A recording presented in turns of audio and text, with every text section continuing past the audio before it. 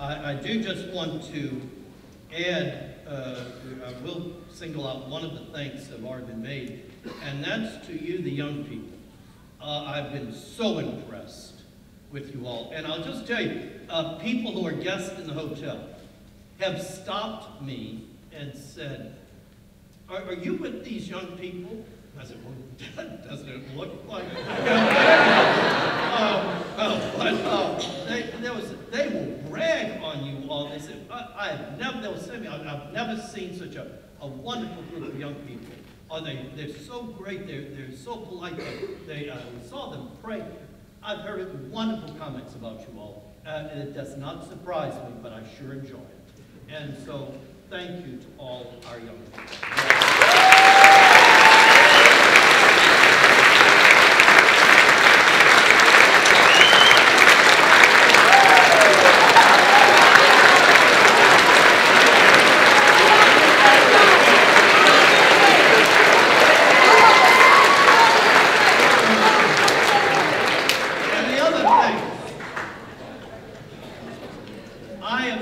I've seen just a little over the past several weeks of the work that has gone into organizing this weekend. It's not something that starts getting ready on Thursday. There is months of preparation. There are so many details that go into this. A lot of hard work, a lot of planning, a lot of prayer. And to our fearless leader, to the Archdiocesan Director of Youth Ministry, I want to give a real, clear, sincere shout out for all that you have done. Adam Gamasho, thank you.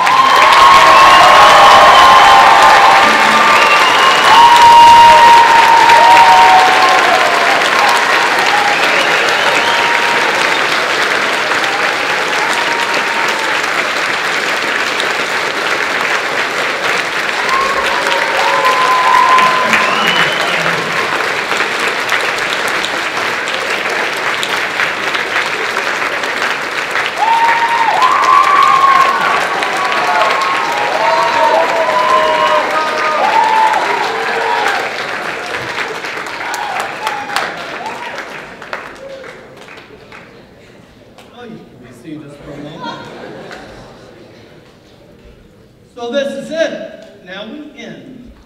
As we end every Sunday at Mass, we're sent out. You know, if you notice in a Catholic church, when you walk in, there's water at the doors. And we bless ourselves with water. We enter. Why? To remind ourselves that because of the waters of baptism, we belong here. We're part of God's family. We became part of God's family, God's son, God's daughter, the day of our baptism. But when we leave, we bless ourselves. Why? To remind us now we have to go live our baptism. We've been strengthened here in Word and Eucharist. Now we got to go live it. That's what the word Mass means. It comes from the old Latin translation of the Mass. At the end of Mass, the priest would say, ite, which means go. Missa es. The Mass is ended. Missa. And people just heard Missa, and they said, well, they began calling it the Mass. The Missa, the Mass. But it means you're sent. Mass means basically, get out of here. It means to go out and go live what we've celebrated here. I remember one time I took a group of teenagers on a tour of the church. I showed them everything in the church, the stained glass windows, the baptismal font, the Easter candle, the altar, the ambo, the place where the sacred oils are kept, the tabernacle, etc., the confessional. Anyhow, after giving the tour, I sat them down and said, what's the most important thing here in this church? I didn't know how they were going to answer it. I don't know how I would answer it. It didn't matter. I just wanted to see how they were thinking. And they gave me certain answers and their reasons until one teenager put up his hand. There is one in every group. And he said, I think the most important thing in the church, the doors.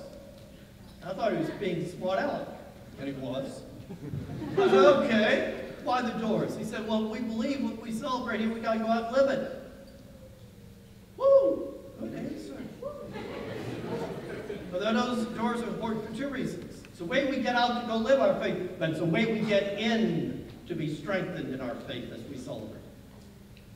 So the challenge to you is keep coming in those doors and then keep going out to live it.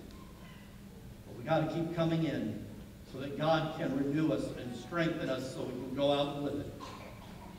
Apart from the Lord, we can do nothing. And that's the challenge to every one of us. To be good members of the family and come here and sit around the family table.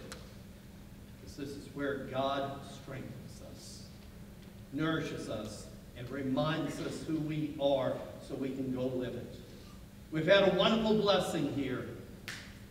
To those who have received more will be expected. Jesus says, we've received a great blessing here. Now, we can't just leave it behind. We got to go out. We have to be sent.